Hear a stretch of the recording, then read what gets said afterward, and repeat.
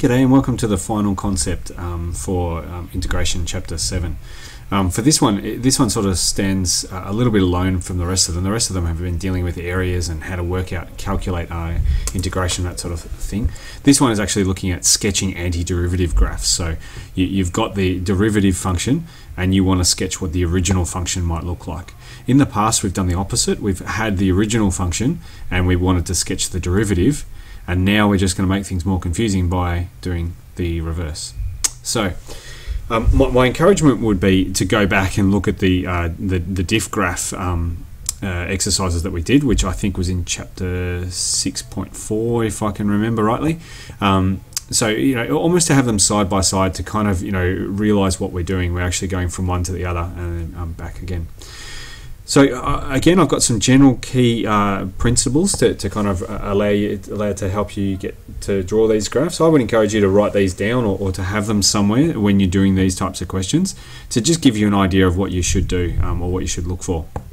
So I guess the first thing that you need to be aware of, or the zero thing if you like, is that when we do the antiderivative of a function, we actually increase the power of the function by 1. Okay, this is for polynomials, and that's probably what we'll be looking at anyway.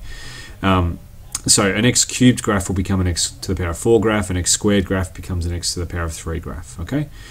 The other thing is, on your diff graph, if you have x-intercepts on the function, then on your anti-diff graph, they will be the stationary points, okay? Because that's where the gradient was 0, and I guess that's what's happening when the stationary points become x-intercepts when we're doing the reverse, when we're going from a diff original to a diff. So when we're going backwards, the x-intercepts will actually become stationary points of our original function or anti-diff function. When the differentiated function, or when the graph function that we've got is greater than 0, that means that the gradient of the anti-diff or the original function is positive. I hope this is making some sense. I'll ground it down with some examples in a second. When the graphed function that we've got, when the diff graph function is less than 0, below the x-axis, then that means that the gradient of the anti-diff is negative as well. Okay, and then finally, if you have a stationary point on your diff graph, the graph that you've got, that just means that they're the steepest parts of the anti-diff graph. The fourth one we don't really worry about too much. It's more important that we look at the other ones. Okay, so that's just a whole bunch of theory. Hopefully that makes a little bit of sense, but let's have a look at let's ground it in some actual questions. Okay, so over here on the left hand side I've got x squared minus 3x, and that's what it looks like. And on the right hand side I've got what the anti-diff graph would look like. So I can see here that the two stationary points, so the two x-intercepts when x is 0 and x is 3, those are going to be when the stationary points are on my anti-diff graph, and you can see that here. I don't know whether they're going to be maximums or minimums yet, but I can see that they're going to be two stationary points at 0 and at 3. Between 0 and 3, it's negative. Therefore, I know that the gradient of my original function is going to be negative between 0 and 3. And it's going to reach its maximum 0 point, if that makes sense, or minimum 0 point, who knows. It's going to reach its steepest point at this point in here, somewhere in the middle. So therefore, I know that it's always going down between those 2 points there. I know that the gradient is positive when x is less than 0 because it's above the x-axis. Okay, so therefore, this graph here, this blue graph, is positive, and it's getting closer and closer to being 0, so therefore it's approaching that point in there. And finally, when x is greater than 3, I can see that it's also a positive gradient. It's got nothing to do with the shape of this graph, it's just got to do with whether this value is above the x-axis or whether it's below the x-axis. It's above, so therefore it's positive, so therefore this one is positive as well.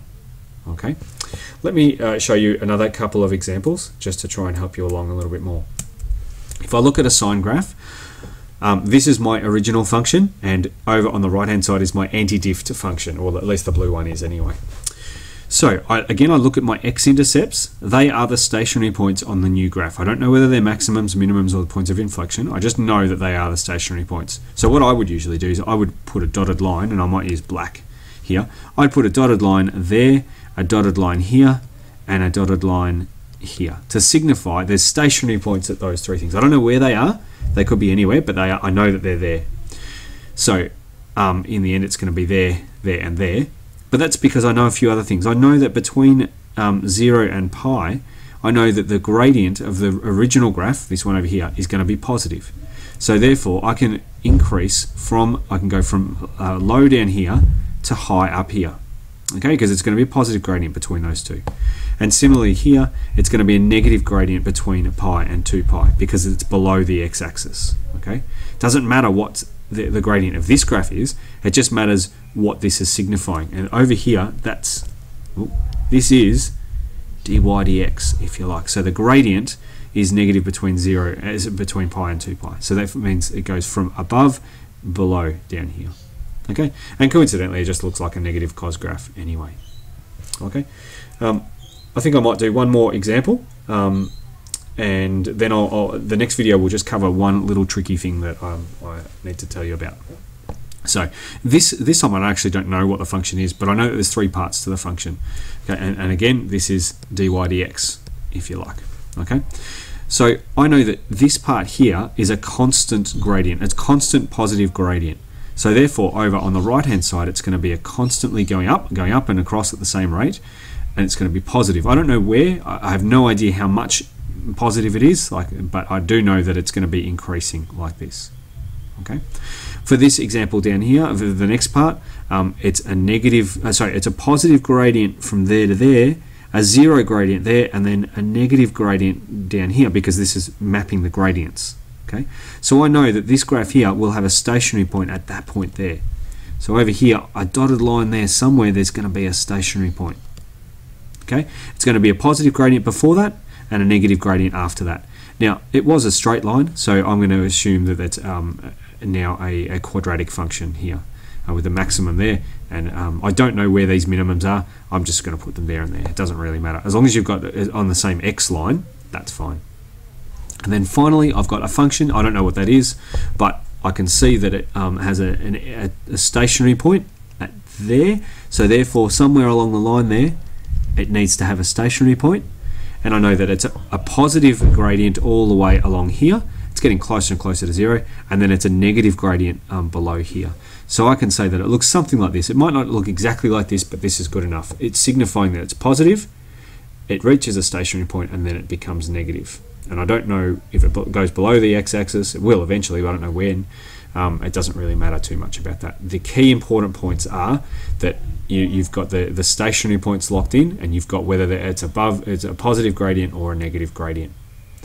The last thing I'll say is that the open circles, for diff graphs, they're always open circles, so therefore anti-diff graphs should also be open circles as well. It's very rare that you would find a closed circle on either one of these graphs.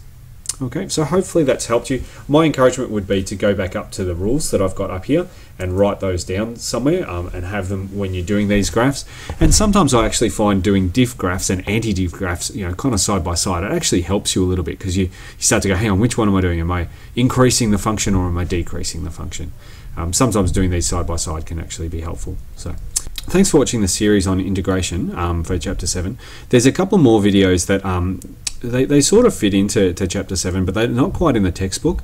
So I will go through them anyway because we do need to cover these before probably the integration SAC and definitely before the exam. So I'll make the videos and I guess you can just watch them, although there's not a truckload of questions in the textbook, but I do have some questions that I can give you at another time. So thanks for watching this one, and I'll see you in the next one.